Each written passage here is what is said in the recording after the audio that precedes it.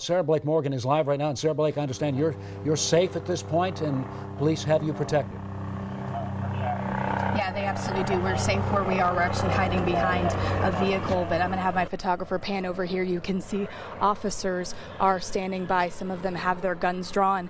Probably about just a minute after we cleared our first live shot that you all saw, we heard consecutive gunshots over and over again, and that's when everybody went running. The 9 days of mourning continue here in Cuba for Fidel Castro. You can hear and see right just about a few hundred feet from me, police lined up, and right here they are doing what they can to get these protesters out of Uptown. A campaign that has struggled with enthusiasm certainly had it here tonight. Just to show you the massive power of this system, I'm standing in this hole where a tree was completely uprooted. Let's walk over here because I think it's safe to say that there's no one enjoying the snow more than Charlie here. There are parts of Haiti right now where high winds leveled homes and floodwaters washed out roads completely. I'll tell you that it didn't take long for CMPD to step in and end this situation as hundreds of protesters had moved out onto I-277. Yeah, that's absolutely up. We've got officers who are running. Oh, this is someone that you can see is running toward that initial scene. The scene that you guys are seeing right now. The scene that you guys are seeing now is the scene where the homicide victim is. I'm going to actually get my photographer to come back on me because this is a very private moment and I want to respect a victim and their family. Last month, I stood in this intersection, my eyes burning from the tear gas as insults and other things were hurled at our crews. Some chose chaos, but others pushed for peace. And out of the hundreds of people I met that week, there are two I will never forget, a protester and a policeman. Life in Uptown Charlotte moves as if it never happened. One has to look closely to even see the scars left behind. These are streets. Ain't nothing coming through these streets.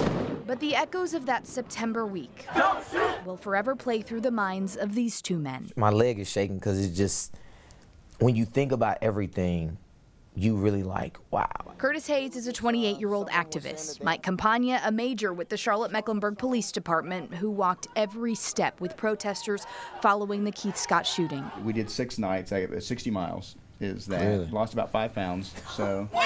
Countless steps, many of them spent just like this. We ain't what you think we are, and we gonna make you see what we are. When they were talking to you and you made a decision to talk back, they were like, what could they do? You de-escalated that whole situation right there in itself. 1 month later, we brought these two together to find out how Charlotte moves on. The same men seen right here. This is why it's unfortunate. This is why we'll never become a unified country, because we always make excuses on both sides. Two people who do not always see eye to eye. Tell me, please, Captain. You got outraged at me a couple times. I did. Over those first few days.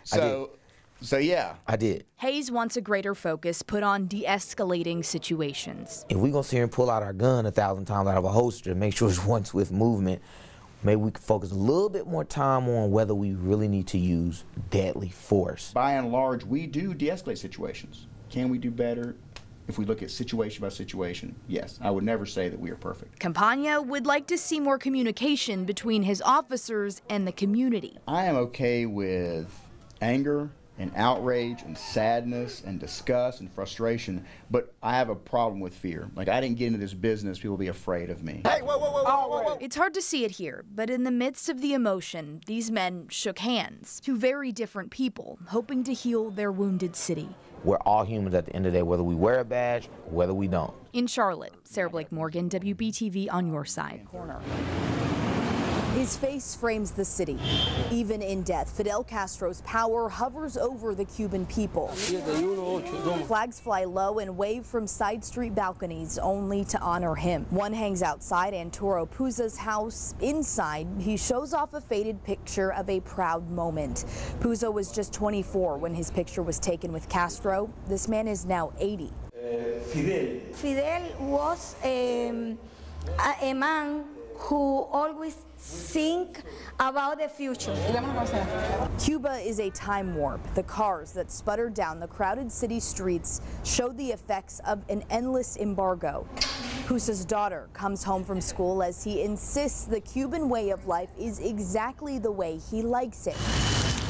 But he is happy he can now share his country with his American neighbors. So we say thank you to Obama because he tried to put together our people.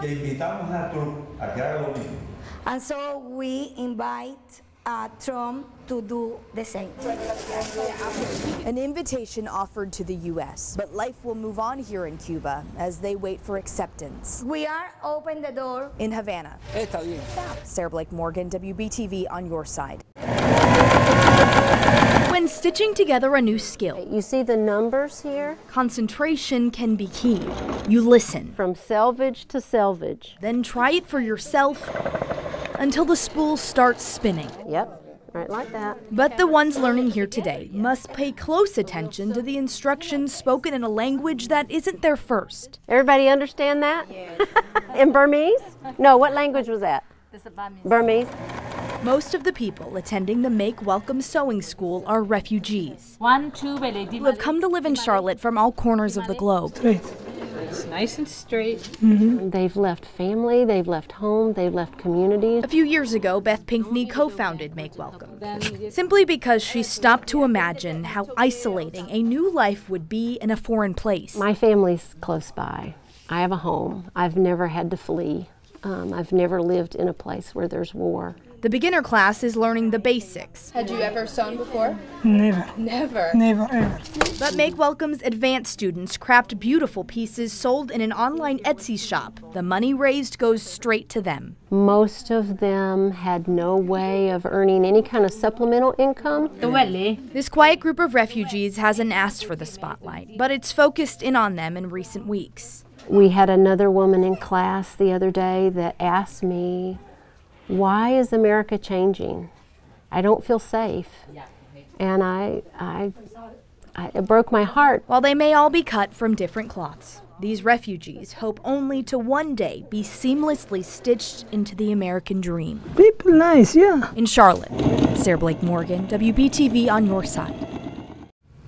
A picture, Eyes right on me. captures a single moment in time. Take a step forward for me. But the ones snapped here today offer a window into endless memories. How long did you stay in the service? 3 years, 2 months, and 7 days. Stacy Pearsall can make anyone feel comfortable staring down the barrel of her lens. Dance with me. Yes. She spent nearly a decade traveling the country, taking pictures of American heroes for the Veterans Portrait Project. What was your first car? What was my first car? A Chevrolet. One by one they pose, sharing vignettes of their past and swapping war stories without hesitation. One to Qatar, one to Kyrgyzstan, one to Iraq. You got a good scar? Yeah. These veterans opening up so quickly because they know Stacy is one of them. You were in the Air Force, Yes. and so was I. Yes. The decorated combat Air Force photographer can relate when her subjects talk about the cost of war. He never got to see his daughter. He got killed over 300 men on that hill, and none of them made it. Pearsall was wounded in Iraq in 2007. So, this piece of shrapnel, I have to know, Gary, was it a mortar round or?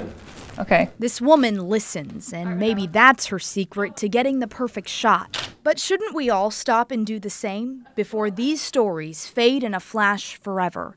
How about that? In Charlotte, Sarah Blake Morgan, WBTV, on your side.